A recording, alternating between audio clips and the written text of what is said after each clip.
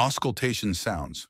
The heart has four primary anatomical locations for auscultation, each corresponding to a specific valve. The aortic area is found in the second right parasternal intercostal space. This is the ideal site for detecting aortic valve murmurs. Additionally, murmurs from aortic stenosis often radiate to the carotid arteries. The pulmonary area is located in the second left parasternal intercostal space. It is the best location for auscultating pulmonary valve murmurs. The tricuspid area is situated in the fourth left parasternal intercostal space, making it the optimal site for listening to tricuspid valve murmurs.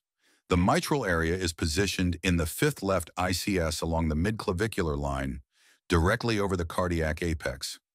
This site is ideal for detecting mitral valve murmurs, and murmurs of mitral regurgitation often radiate to the left axilla. To easily remember these locations, use the mnemonic "always play the music," A for aortic area, P for pulmonary area, T for tricuspid area, M for mitral area. Thank you. Stay tuned for more videos.